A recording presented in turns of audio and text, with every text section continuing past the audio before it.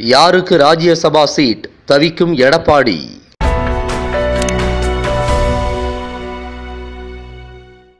நம்முடைய இந்திய நாடாளுமன்றத்தில் மக்களவை, மாநிலங்களவை அப்படின்னு 2 அவைகள் இருக்கு. மாநிலங்களவை உறுப்பினர்களின் மொத்த எண்ணிக்கை 245. மாநிலங்களவை உறுப்பினர்களின் பதவிக்காலம் 6 வருஷம். இதில் 12 நியமன உறுப்பினர்கள் அடக்கம். தமிழ்நாட்டிலிருந்து சுமார் 18 பேர் மாநிலங்களவை உறுப்பினராக தேர்ந்தெடுக்கப்படுறாங்க. தமிழ்நாட்டிலிருந்து ஒரு மாநிலங்களவை உறுப்பினரை தேர்ந்தெடுக்கிறதுக்கு சுமார் 34 சட்டமன்ற உறுப்பினர்கள் ஆதரவு தேவை. தமிழ்நாட்டில் மட்டும் 6 மாநிலங்களவை உறுப்பினர்களின் பதவிக்காலம் அடுத்த மாதம் 24ஆம் தேதியோட நிறைவடையுது. திமுகவிலிருந்து கனிமொழி, அதிமுகவில் KR அர்ஜுனன், அதே கட்சியில் டாக்டர் V மைத்ரேயன், சிபிஐயில் டி ராஜா, அதிமுகவில் டாக்டர் R லட்சுமணன், அதிமுகவை சேர்ந்த டி ரத்னவேல் இவங்களுடைய பதவிக்காலம் அடுத்த மாதம் 24ஆம் தேதியோட நிறைவடையுது. தமிழ்நாட்டில் 6 மாநிலங்களவை உறுப்பினர் பதவிக்காலம் நிறைவடைவதை அடுத்து அதிமுகவுக்கு 3 உறுப்பினர்களும் திமுகவுக்கு 3 உறுப்பினர்களும் கிடைக்க வாய்ப்பு இருக்கு.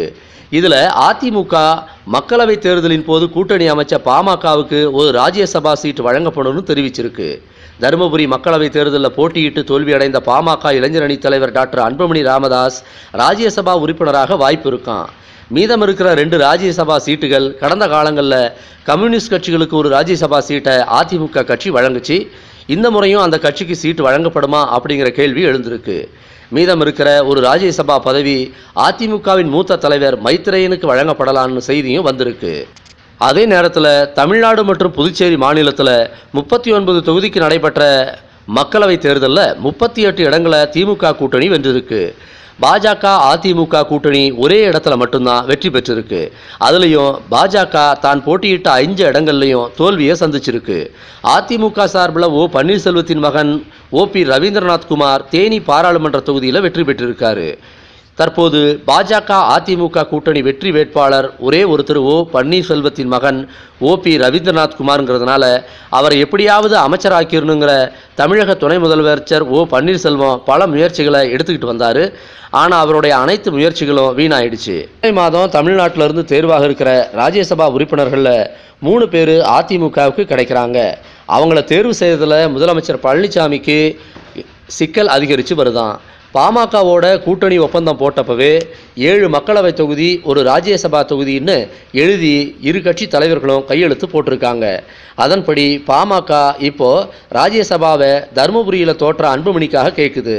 தேமுதிக சார்பில் எங்களுக்கும் ராஜ்யசபா கொடுத்தாகணும், எங்கள் கட்சிக்கு கௌரவ பிரச்சனைன்னு அந்த கட்சியோடைய பொருளாளர் பிரேமலதா விஜயகாந்த் முதலமைச்சரிடம் கோரிக்கை வச்சிருக்காராம்.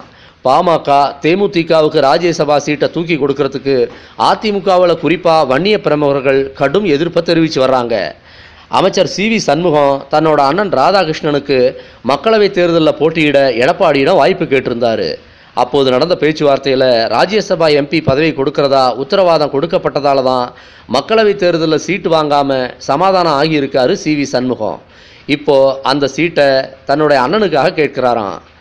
அதிமுகவில் கிருஷ்ணகிரி தொகுதியில் வெற்றி வாய்ப்பை இழந்த கட்சியின் துணை ஒருங்கிணைப்பாளர் KP முனுசாமி தனக்கு ராஜ்யசபா உறுப்பினர் வாய்ப்பு வழங்கணும்னு ஓ பன்னீர்செல்வத்திடமும் எடப்பாடி பழனிசாமியிடமும் திட்டவட்டமாக தெரிவிச்சிருக்காராம். முதலமைச்சர் வீட்டிலேயே தவம் இருக்கிற முன்னாள் அமைச்சர் அக்ரி கிருஷ்ணமூர்த்தி தன்னை கவனிக்குமாறு முதலமைச்சரிடம் மல்லு கட்டி வர்றாரு. போதாக்குறைக்கு அன்வர் ராஜா, ராஜ் சத்யன், கோகுல இந்திரா, மனோஜ் பாண்டியன் இவங்கெல்லாம் ராஜ்யசபா பதவிக்கு அடம் பிடிச்சிக்கிட்டு வர்றாங்க. முதல்வரோட நெருக்கமாக இருக்கிற தம்பிதுரையும் தனக்கு ராஜ்யசபா வேணும்னு கோரிக்கை வச்சிருக்காராம். இவங்கெல்லாம் தனிப்பட்ட சந்திப்பு மற்றும் பேச்சுவார்த்தை மூலமாக ராஜ்யசபா வாய்ப்பு கேட்டுக்கிட்டு வர்றாங்க. இருக்கிறதோ 3 சீட்டு, அதில் பாமக 1 கேட்குது. ஒருவேளை பாஜக கூட தங்களது தமிழக புள்ளிகளுக்காக ஒரு ராஜ்யசபா கேட்கலாம். மிச்சம் இருக்கிறதோ ஒரே ஒரு சீட்டு. பாஜகவை சமாளிக்கிறதா, பாமகவை சமாளிக்கிறதா, அதிமுகவின் சீனியர்களை சமாளிக்கிறதா அப்படின்னு கடுமையான நெருக்கடியில் இருக்கிறாராம் முதலமைச்சர் எடப்பாடி பழனிசாமி. எப்படி இருந்தாலும் அடுத்த மாதம் இதற்கான விடை கிடைச்சிதான் ஆகணும்.